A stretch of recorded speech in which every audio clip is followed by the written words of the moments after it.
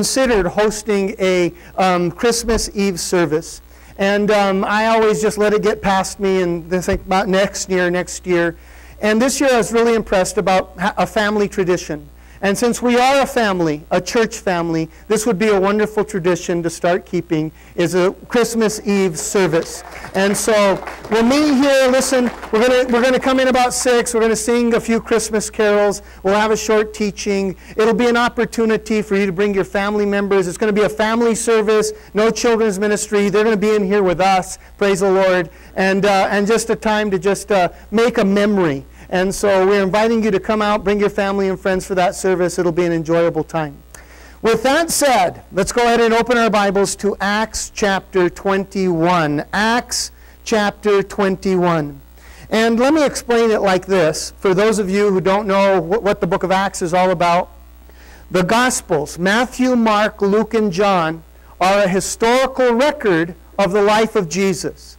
It follows the footsteps of Jesus as he came and he lived and he did ministry and he sacrificed as man and as God. And it's a beautiful picture. His teachings, everything there.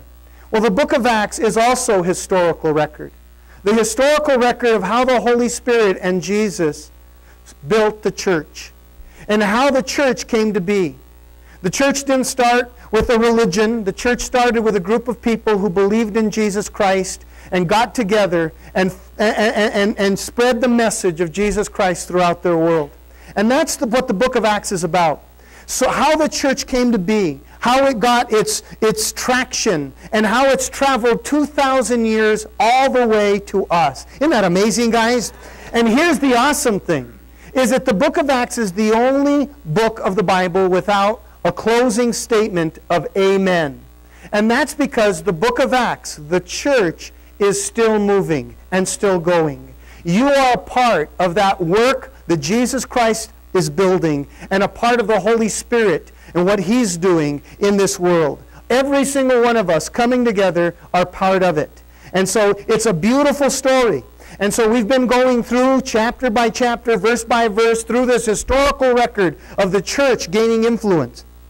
And what we've learned about is the one main character that we've talked about here recently is the Apostle Paul. Say his name out loud. Who?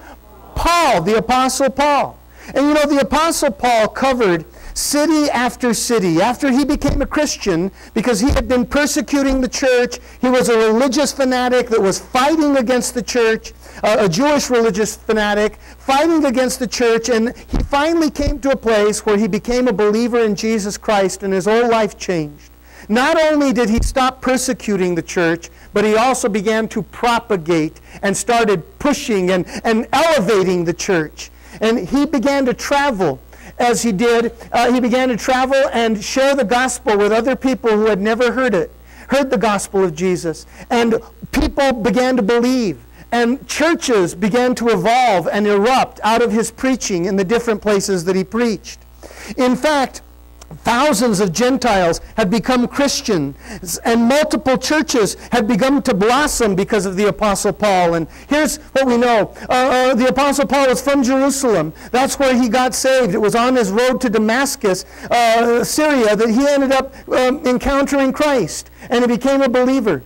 Several years later, he ended up becoming a preacher of the gospel of Jesus. He became so inspired and so turned on to the Lord that he wanted to spread that good news. So he came to Syria and he started a church. He preached the gospel in Antioch and a church was started. And he came over to Derbe and to Lystra and he preached the gospel there and to Iconium. And churches started in those areas as believers were coming. Then he went over to Antioch and preached the gospel there and a church started. And then he went over to Troas. A church developed there. He went over to Philippi and preached the gospel there, and in Thessalonica and Berea, preaching to just whoever would listen. And churches began there. And then he went down to Corinth and he preached the gospel at Corinth, one of the most sin-soaked cities of the entire world, the Las Vegas of the East there. And people believed in Christ, and a church started in Corinth.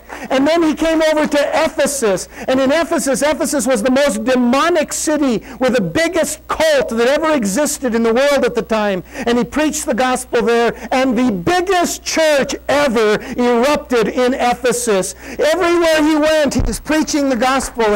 And guys, we've covered that as his journey. But what was going on is, while he was having so much success, the mother church back in Jerusalem was suffering. Persecution, drought, and famine was choking that church out. And the original disciples that were there, Peter, James, and John, they just couldn't keep the church floating. And so Paul decided that he wanted to help. Everybody say help. That's a good thing. Paul, rallied the Gentile churches that he had started, and he rallied them to gather an offering for the church in Jerusalem. He said, listen, that's where it started. That's where Jesus was, he came. His ministry was there. The gospel first started there, and so I want to help this church. So he told all those churches to gather what they could so they could take it to Jerusalem. And you see, Paul had a reason, another motive for doing this, not just because he wanted to help, but because the church in Jerusalem had always looked at the Gentiles, Christians, with suspicion and doubt and a little bit of prejudice. Like, we don't know if we should trust them. I don't know, they're not really I don't know if they're fully Christians. Because, it started here. So they always had a little bit of prejudice. So Paul thought that by bringing an offering and helping them, coming to their rescue, that it might change that church in Jerusalem's perspective and hopefully change the relationship between the Jews and the Gentiles and Christianity. And so Paul said, that's what I want to do. I want to take this offering to them, and hopefully it will open their eyes, and they'll understand that we're just like Christ as much as they are. And so during Paul's visit to the Gentile churches to collect the offerings, because he went to every single one, he encountered a lot of old friends there, people who he had led to Jesus years earlier. And, as they were, catching up and talking and reconnecting, a lot of his friends told Paul, I don't think it's a good idea for you to go to Jerusalem. They had their apprehensions. Not about helping the Jerusalem church, but about Paul going back to Jerusalem. They told Paul something like, it doesn't take Nostradamus to tell you that it's a bad idea to go over there, Paul. I mean, you barely got out alive the last time you were there. 9 years ago, both the Christians and the Jews in Jerusalem wanted you dead. You barely escaped. So I don't think it's a good idea that you go back there. Well, you know what Paul told them? Paul stood in front of them and he said, ¿Sabes qué? Well, maybe he didn't say that. But he said this. Everybody say it out with me. For me to live is Christ, and to die is gain. Say it again. For me to live is Christ, and to die is gain. Kind of like the lady whose controlling husband would always try to keep her from going to church. One Sunday, he got so livid, he pulled out a gun and pointed it at her, and he said, "Where do you think you're going?" Without hesitation, she said, "If you pull the trigger, I'm going to heaven. And if you don't, I'm going to church." That was Paul's attitude. Yeah, there's trouble ahead, but I've got to finish my course. Listen, Christian life will always have spiritual battles and storms. Christian life will always have temptations and trials and troubles. It will always have fears and foes and friction. In fact, Jesus warned us about it. In John chapter 16 and verse 33, let's read the words of Jesus. Here's what he said. Read it with me. In this godless world, you will continue to experience difficulties, difficult times. How many of you have experienced as Christians difficult times? Huh? Yeah, look at their hands. And if those who didn't raise their hand, they're just too lazy to raise it. Because we all go through it, don't we? It's part of it. Jesus said it. Peter also echoed this. 1 Peter chapter 4. He said, "Dear friends, don't be surprised at the fiery trials you're going through, as if something strange were happening to you. Don't be surprised. Everyone goes through trials, difficulties, troubles, temptations. Everybody faces foes and fights, spiritual battles. Everybody does. And guys, just like natural storms happen, so do spiritual storms. Now that's the takeaway. But Paul knew better than to let the fear or worry of impending storms keep him from God's work. You know, the fact of the matter is we're all going to go through them. We're all going to face them. We're all going to be in the middle of them. And so whether you're in a storm right now or not, but if you're not, you're thinking, well, listen, Paul was in this position. They're talking about the storm that's looming, the storm that's ahead. And he's like, well, you know what? I can't worry about that. I'm not gonna let that keep me from doing the work that I need to do. In fact, Paul stood in front of them and said, none of those things move me. Say it out loud. None of those things move me. When they're telling him about the storms that were ahead, the things that he might encounter, he said the chains, the persecution, the prison. He said, none of those things move me. He said, I want to finish my race with joy and not regret. You guys got that? I want to finish my race with joy. I don't want to look back and think, I let the storm or the impending doom or the fact that it was coming keep me from doing what I should do. He said, I didn't want to do that. Paul was saying this, basically, just give me Jesus. Say it out loud. Just give me. Hey, the trials are coming. Just give me Jesus. The problems are there. Just give me Jesus. That's what he was saying. So when they brought these problems to him and they were sharing with him in their apprehensions, he said, guys, none of those things are going to move me. I'm going to finish my race with joy. Just give me Jesus. So when they collected all of those offerings from all the different churches, Paul was accompanied by several leaders from those Gentile churches, and they set sail for Jerusalem. So Paul collected the offerings. Several of the leaders from those churches are going to go along to represent those Gentile churches to the Jews in Jerusalem and let them know we're here, we're real. We have the love of Christ in us just like you. So they set sail for Jerusalem, and here it is. Now it came to pass that when we had departed from them and set sail, running a straight course, that we came to Kos. The following day to Rhodes, and from there to Patara. Everybody say road trip. Right, that's what it sounds like, right? And finding a ship sailing over to Phoenicia, we went aboard and set sail. When we had sighted Cyprus, we passed it on the left, sailed to Syria, and landed at Tyre.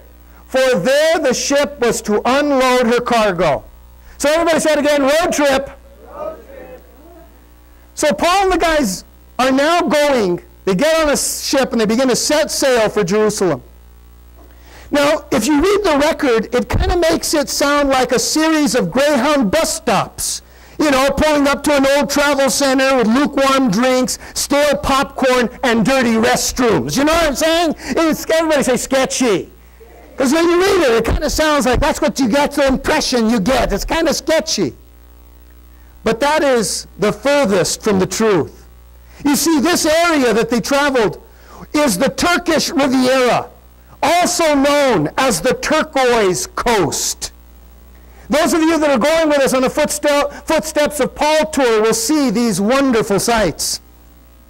All right, so listen. I mean, there along this turquoise coast, the waters are they have crystal clear waters, soft sand beaches, beautiful landscapes, calming breezes. Everybody say, ooh la la.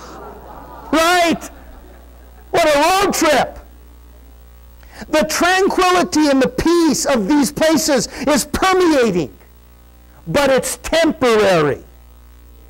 See, this, for Paul, is as they say, everybody say it, the calm before the storm.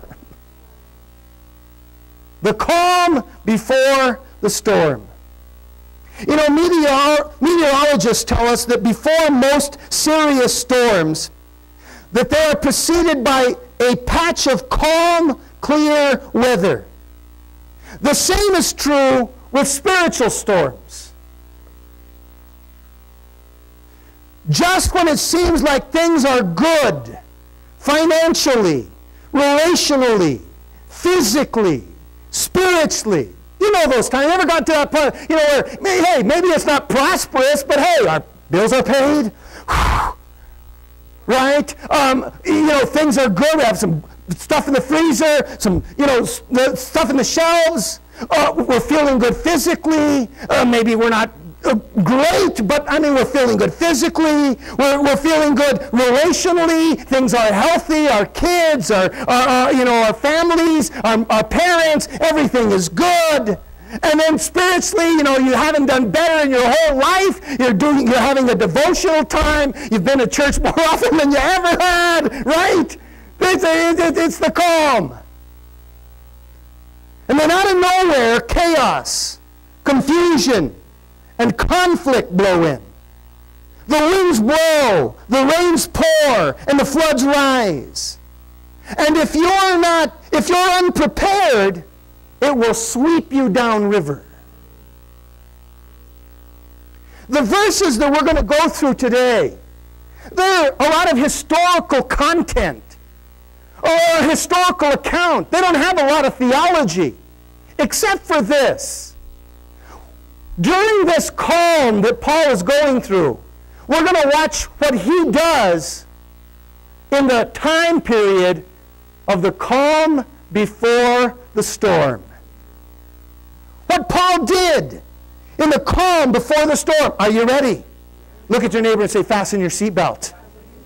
Here we go. Let's start reading with verse 4.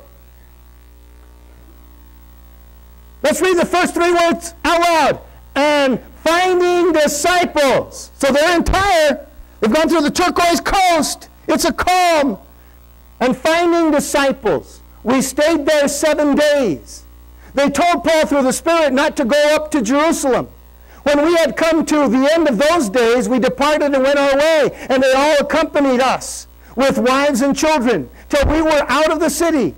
And we knelt down on the shore and prayed. When we had taken our leave of one another, we boarded the ship, and they returned home. So Paul and them are going through this turquoise coast. It's beautiful, it's peaceful, it's tranquil, but it's the calm before the storm. They come to a place in Tyre, in Phoenicia. They camp out for a few days. And one of the things that we see that Paul did during the calm and the quiet, during the calm before the storm, is that Paul stayed plugged in to spiritual things. Everybody say plugged in. He said plugged in to spiritual things. When in season of calm, it's easy to get caught up in all the fun and the sun and put spiritual things on the back burner. Without a crisis, we tend to cruise. Look at your neighbor and say that out loud. Without a crisis, we tend to cruise. We let our spiritual lives just kind of go a little bit, drift a little bit. We're not intentionally abandoning God. We just tend to, cruise. Go ahead, do you like that to your neighbor, huh? Yeah.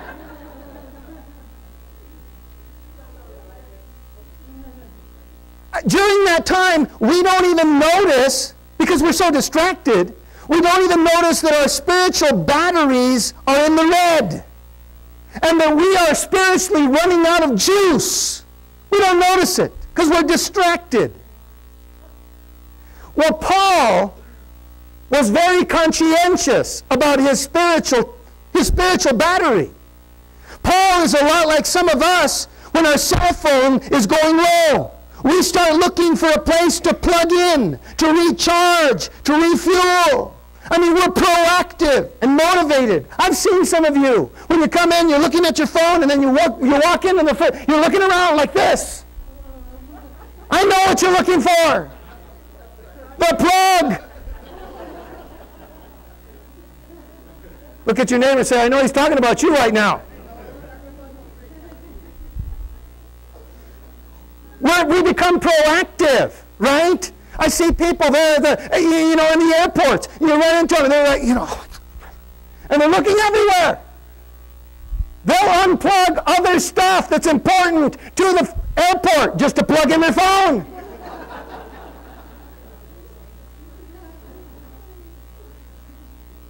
And the reason being is that we don't want to need our phone and then it die.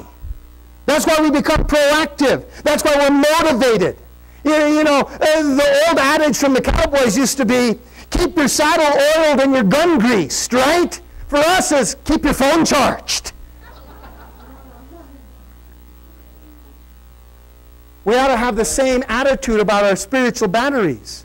See, Paul knew that eventually a storm would hit. So he best be prepared, recharged, equipped, ready.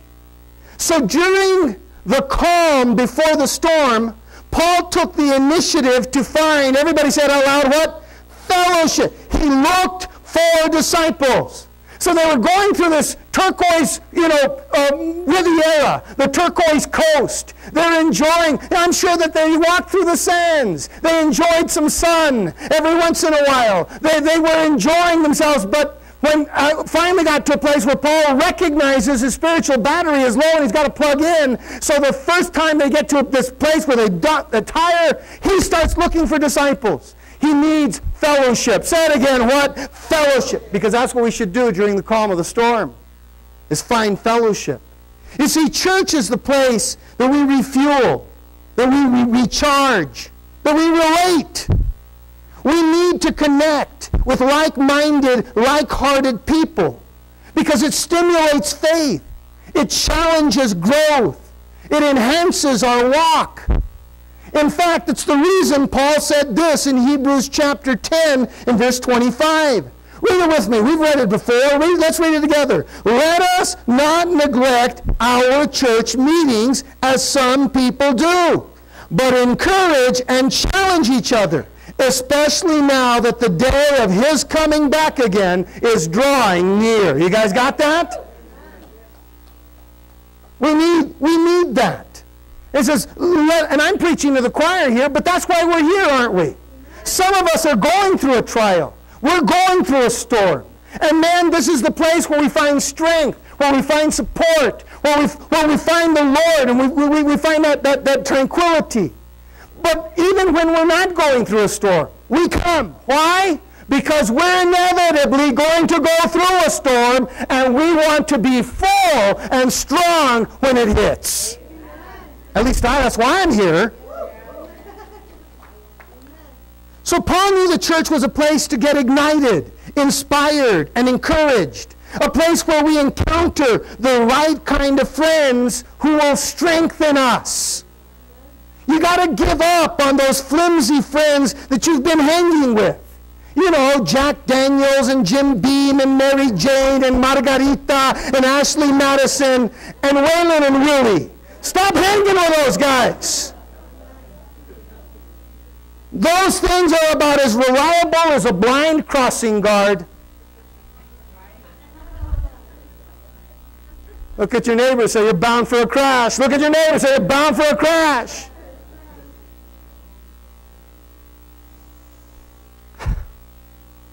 Here in our neck of the woods, we're familiar with aspen trees. And the interesting thing about aspens is that they survive and thrive in community. Everybody say it out loud in what? The root systems of aspen trees is intertwined. And that's why they grow in groves. They're intertwined together. Here's what the aspen tree does. The aspen trees serve one another with strength, stability, and sap. Everybody say it, sap. Yes, every one of those trees pumps through their veins in a continued, unit. All of those things, strength, they provide that for each other, strength, stability, and sap. The sap provides nutrients and minerals and energy and healing to one another. Jesus designed the church to function the same way. So if you ever thought that the church is filled with a bunch of saps, you'd be right. And you need them. Look at your neighbor and say, I need you. And look at your neighbor and say, and you need me. Isn't that right? So let's plug in and get sappy here. Look at your neighbor and say, hey, sappy. We got to plug in and get sappy, get encouraged, get energized, and get healthy. That's what Paul was doing when he gets off the boat during this calm. One might say, I don't need to press in. I don't need to be, that faithful. I don't need to really pray hard right now. Things are cool. But he realized that it's important to be prepared. And the place that you get prepared and you stay prepared is right here in community. Another thing the Apostle Paul did during the calm before the storm was this. Everybody say it out loud. He was what? Listening for God's word. Say it again. Listening for God's word. I love it. So not only did he plug in to community, but he's also having his ear out because God was speaking. Let's read it. Verse 7. Here's what Paul does. And when we had finished our voyage from Tyre, we came to Tmolus, greeted the brethren, and stayed with them one day. On the next day, we who were Paul's companions departed and came to Caesarea and entered the house of Philip, the evangelist, who was one of the 7, and stayed with him. Now this man had 4 virgin daughters who prophesied. And as we stayed many days, a certain prophet named Agabus came down from Judea. When he had come to us, he took Paul's belt, bound his own hands and feet, and said, Thus says the Holy Spirit, so shall the Jews at Jerusalem bind the man who owns this belt, and deliver him into the hands of the Gentiles. Now when we heard these things, both we and those from that place pleaded with Paul not to go up to Jerusalem. And then Paul answered, What do you mean by weeping and breaking my heart? For I am ready not only to be bound, but also to die at Jerusalem for the name of the Lord Jesus. So when he would not be persuaded, we ceased and we said, The will of the Lord be done. So one thing Paul does during the calm of the storm is he plugs in. The next thing he does is he starts listening for God's word. All of them get to this place called Caesarea. Everybody say the name, what? Caesarea. Those of you that were in Israel with us, that traveled to Israel with us, we were there at the beach at Caesarea. I preached, I taught a lesson right there on the beach. It was beautiful. Well, they ended up in Caesarea. Now, what we know here is it tells us that a well-known servant of the Lord lived there in Caesarea by the name of Philip. Now, Philip was one of the 7 chosen for ministry back when the church in Jerusalem first started. Peter preached. In the first 2 sermons that Peter preached, 7,000 people came to Jesus. That's a lot of people. Well, there was 11 of them, disciples. And trying to pastor and help and encourage and teach 7,000 people needs more than 11 guys. There were several people in the church who were falling through the cracks. They were being missed. They weren't getting ministered to. So Peter and the guys, John and Peter and John, James, they got together and they said, we can't go over there and we can't be everywhere. Let's get 7 men who full of the Holy Spirit that we can put in charge and helping us to minister to the people. Philip was one of those guys. He was one of the guys who was handpicked because the Holy Spirit was upon him. And he had a wonderful ministry and ability to connect with people. And so he was picked. Not only did Philip do that, but Philip eventually, in the midst of that, ended up taking the gospel to Samaria, outside of Jerusalem. That was a first-time thing. He shared the gospel with the Samaritans. And a big revival occurred.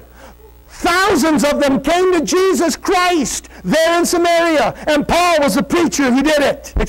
Philip was the preacher who did it. Isn't that awesome? But even more impressive than that is what's listed. He raised 4 girls to be godly servants of the Lord just like him. That's even more impressive. 4 godly girls he raised who shared the gospel with everybody around them.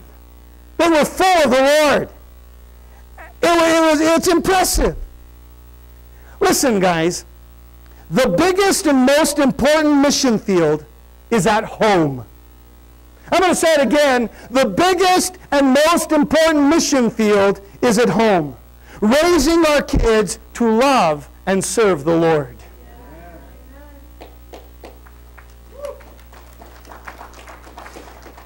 Because if we don't teach our children and grandchildren to follow Christ, the world will teach them not to.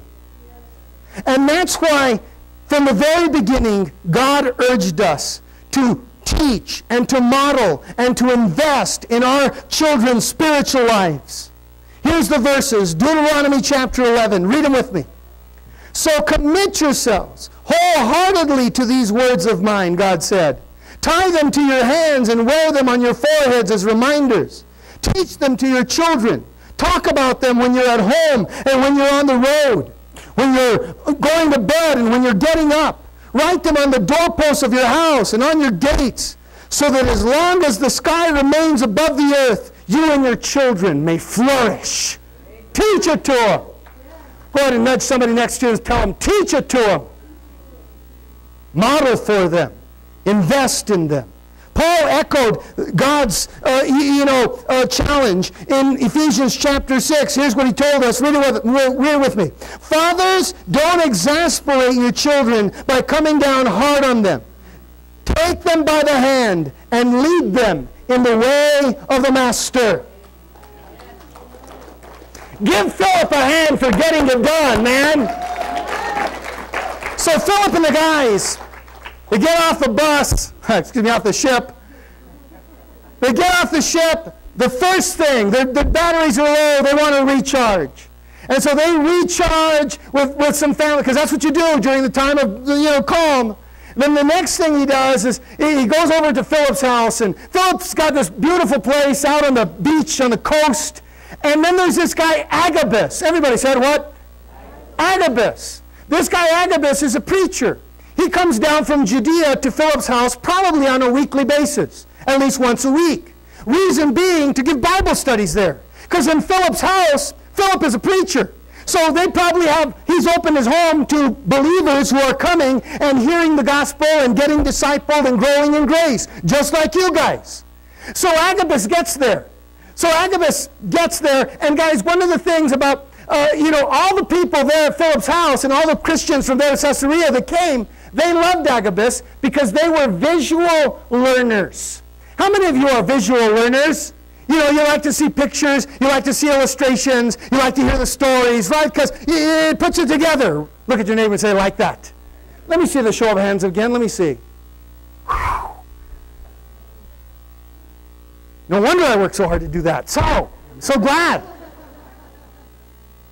So Agabus, everybody likes Agabus because, he comes down once a week and he really shares that with the people.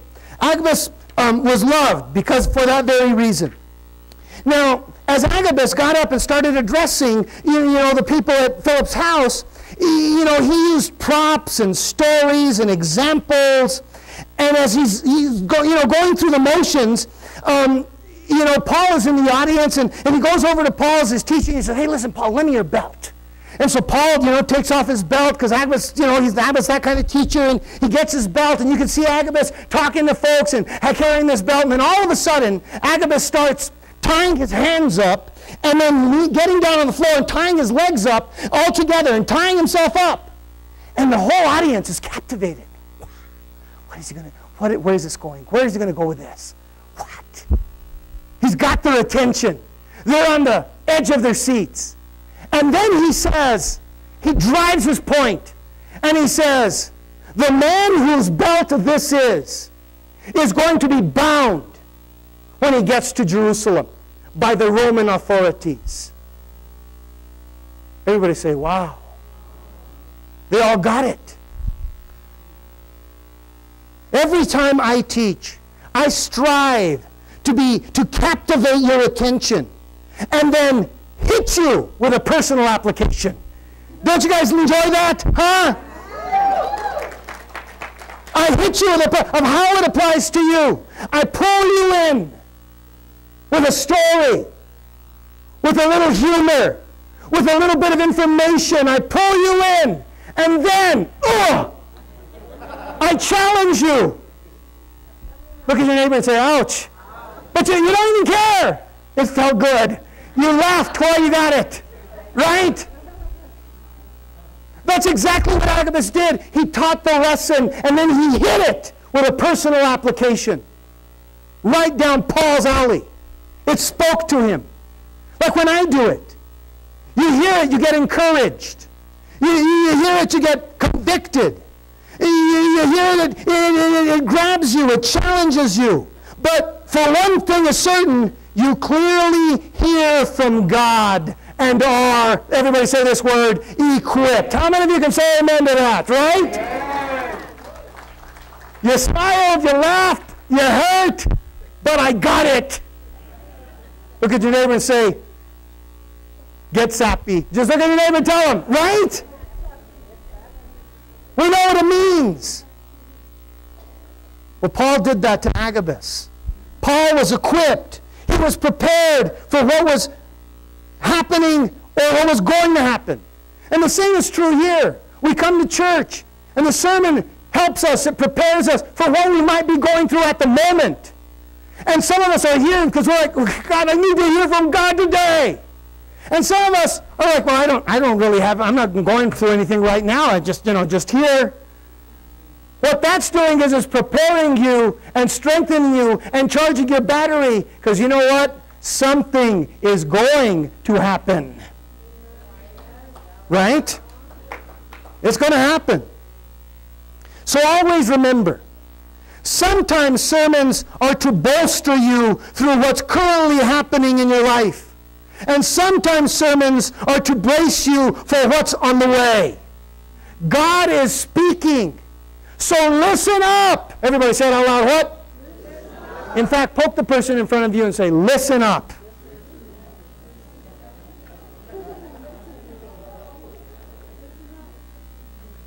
You know, there's a story of an evil witch that cast a spell on a handsome prince. The spell was that he could only speak one word per year. However, if he didn't speak the word, he could have rollover minutes. He could have it roll over if he didn't speak the word. The prince had fallen madly in love with a beautiful princess she'd come by and visit him and sit in silence with him. They would hold hands. They went for long walks. They kissed passionately. He waited for 2 years so he could say, my darling. But then, right before the time came, he thought that just wasn't enough. He also wanted to tell her that he loved her. And so he waited for 3 more years to save up the words.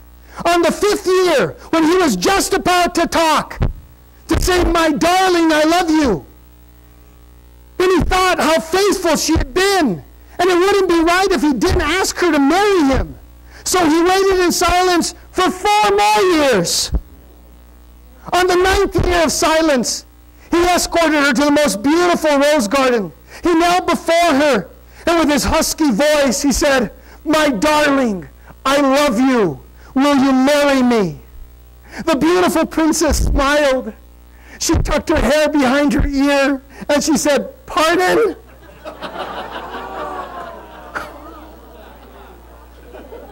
Listen up!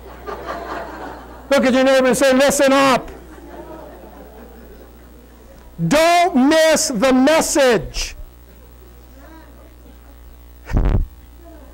During the calm before the storm, Paul kept up with spiritual life. That's the lesson we hear. Paul stayed plugged in to fellowship and godly friends, and he let God's word equip him for what was ahead. Paul's storm was looming. He was in Caesarea. It's about 40 miles to Jerusalem. That storm is descending and will hit in Jerusalem.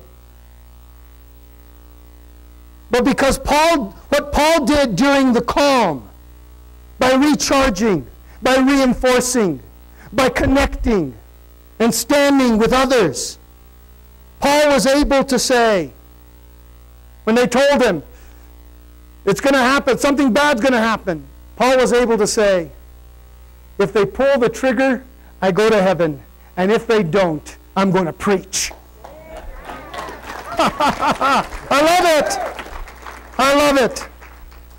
Let's close by quoting the verse one more time. Philippians chapter 1, verse 21. Let's say it out loud. To live is Christ, and to die is gain. Say it again. To live is Christ, and to die is gain. Here's another way to say it. Just give me Jesus. Everybody say it out loud. Just give me Jesus. Listen, if you're here this morning and you haven't surrendered your life completely to Christ, this is the perfect day to do it. His arms are wide open. The grace door is still available. And He's still saying, come. Don't put it off. Take advantage of it. He wants to forgive your sins, cleanse you of all shame, all feelings of guilt. He wants to give you a new start. And all you have to do is just say yes. If that's you this morning, would you raise your hand? We'll pray together. Beautiful. Let's stand so we can pray together. Out loud together, Father, I know I'm a sinner and I need forgiveness. I have run from you. I have fought you. But today I surrender. I repent for my sin and I turn to you. Wash me clean. Make me new. I commit myself to you. In Jesus' name, amen.